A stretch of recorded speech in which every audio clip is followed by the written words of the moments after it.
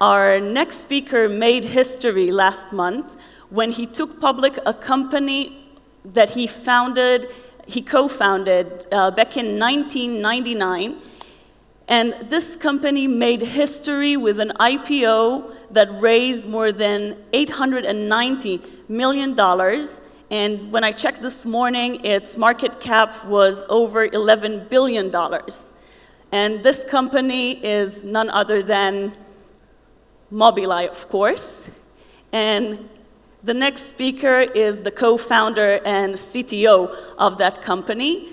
I want to invite him to stage for a short conversation about his new company, OrCam, and for him to share with us a little bit about his vision for computer vision. Please give a very warm welcome to Amnon Shashua.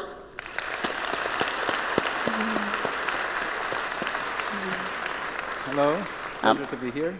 We're going to need, wait, we'll sort this out. Yeah, we're going to need something to put some props on. Well, we can manage. Anything from backstage would work. See, you have an overload of professors here. Dead what? Before me. You have an overload of professors here. Yes. Dead before me, now me. That works. Okay. Let's put it. So we'll put this here. Yeah, that's going to be easier. Yeah. So Amnon, your forte is computer vision. Can you tell us first a little bit about what computer vision is? How do you make a computer understand what it sees? Well, you know, when we look at images, we don't see pixels. We see objects, we see their actions. We extract meaning from the image. Now, this is the essence of intelligence, to be able to extract meaning from the raw data around us. Now, when you give machines the ability to learn, and this is captured by intelligence, is captured by the ability to learn, and when you give machines the ability to learn, this encompasses visual processing, encompasses natural language processing, captures game theory, search, and much more. When it comes to visual processing, it is called computer vision, and this is the area, my focus area, both in research and in industrial interests. And what are some of the things that are natural for us and easy, but are hardest to teach computers to understand and see?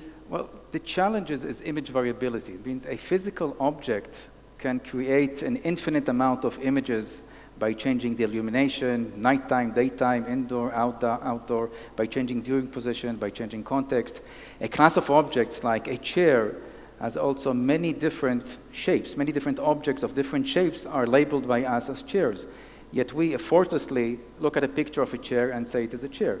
But now imagine the enormous amount of images that the class of objects called chair would generate. You know, many shapes, many viewing positions, illuminations, context, and so forth. Now take that and multiply it by 30,000, which is more or less the number of classes that we have in our memory.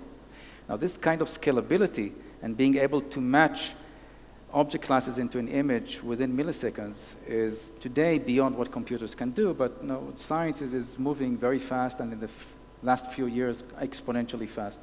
And this can do this? It's the beginning. Can you show us how it works? Well, first, I'll tell you what it is. Now, computer vision reached a stage where you can actually do useful inferences. So we set up building a portable computer vision engine whose ultimate goal is to reach human-level perception. Now, I truly believe that it is achievable in the near future. Wait, what's near future? Because near this future, is big. 5 years. 5 years, 5 computer years. can Yes. reach the level of human perception. Yes, you know, today, almost human-level perception, you see that in cars. You know, there are millions of cars on the road who have a front-facing camera. The front-facing camera is intelligent enough to scan the visual field, understand where vehicles are, where pedestrians are, where traffic lights are, traffic signs, road signs, and try to anticipate collision. There's lots and lots of intelligence going on there. And I believe the next frontier is wearable computing, computer vision on us or near us that continuously scan the visual field, understand where we are, what we are doing, what are our important locations, important moments, and then give us very important information. So we started small. We said, okay, what would be, you know, a focus group, a group of people who can really benefit from having a very advanced level computer vision device. And the first focus group that came in mind are people who cannot see or people who do not see well. These are the visually impaired. So they could benefit from a device that will tell them what they're supposed to see. And this is the OrCam device. We've been working on it for the past, actually, 4 years. The last year is all pilot studies with real users. So it's a clip-on camera.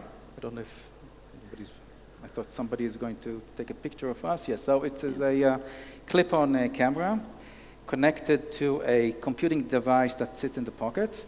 And the camera continuously scans the visual field, matches, looks for familiar patterns, and when it finds a pointing gesture of the user, then it starts providing information. So it matches the scene to patterns that it knows.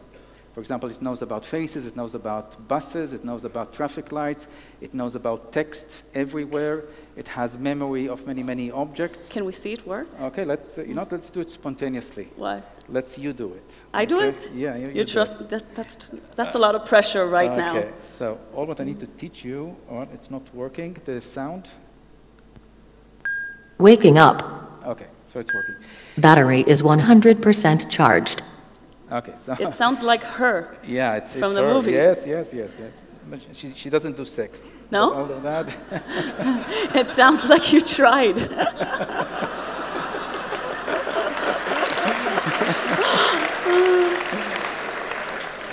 So all what I need to teach you is how to point. Okay. So pointing is not like this. You have to have your finger steady. You'll hear a beep. Take out your finger. Then you'll hear the sound of capturing an image. Okay. Keep your hand steady. And let's try with the newspaper. And we'll start reading. Now, because of the light here, we'll do it with your back to the light. So you'll go like this. So put the camera. If it will not work, then I'll do it, okay? Let's try. If it doesn't work, it's my fault then. It takes 30 minutes to train a user. So okay, it looks okay. Turn your back. Take this. So I'm going to go for the header first. Yeah, go for the header. Bring it near to you. Yeah, that's fine. Yeah. Jerusalem Post. Wake up to a great death with new currency. Okay, it was reading here. Okay, try this one here. Can't be curbed. Jewish comedian writes. Text seems blurry. Okay, please hold it steady. Okay. Try again. Yep, out. Beginning of the text may be cut off. Wait, I'm doing IDF it wrong. opens 5 Gaza war. Criminal like investigations. Team military prosecutor says 7 cases closed. Okay. 99 under. Opens new front. All text is too small. Bring it to you. Bring it to you. Try to hold it closer. Yeah. Okay, now point again. IDF opens 5 Gaza war criminal investigations. Military prosecutor says 7 cases closed. 99 under. Actually, it really takes 30 minutes to train a user. So I'm an early adopter. Yeah, so you're an early adopter and very, very quick learner. This is cool. And I read the other day that Google Glass is now making available Google is making the Glass available on the Play Store for everyone to buy. Prep. Okay, that's fine. Yeah. It wants to stay. It wants to stay with us. It gets jealous. Yeah. So now with the Google Glass available on the Play Store, is the race on for wearable devices for vision? What do you see happening in this field now? Well, I believe that there are many, many useful things one can do with the Google Glass, but the Google Glass is not designed for heavy computing and for continuous visual processing. If you turn on the video after a few minutes, the battery will drain. But I do believe that the race is on for machine intelligent devices that are wearable machine intelligent devices. You see that with the Glass, you see it with the Apple Watch, you see it with the large number of accelerometers that you can purchase today. It's the early beginnings of a trend in which we will have computers on us, and those computers will work always in the background, process sound, process vision, process biometric data, process location. Okay, so this makes me think about human enhancement. It's when we try to take a healthy human being and extend their ability beyond what biology allows. Is that on your roadmap for OrCam?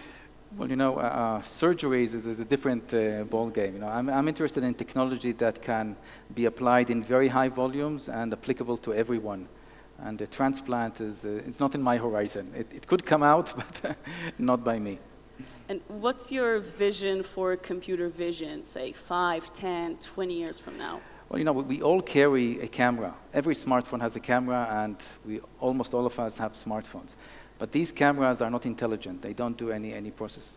So I do imagine that in the near future, we will have either a camera near us or a camera on us that has the ability to process information and provide us with a very useful value. And somewhere in the next 5 years, this would happen. Wow. And they say that kindness is the language that the deaf can hear and the blind can see. And this is incredibly kind product. So thank you for this. Thank you. Thank you very much.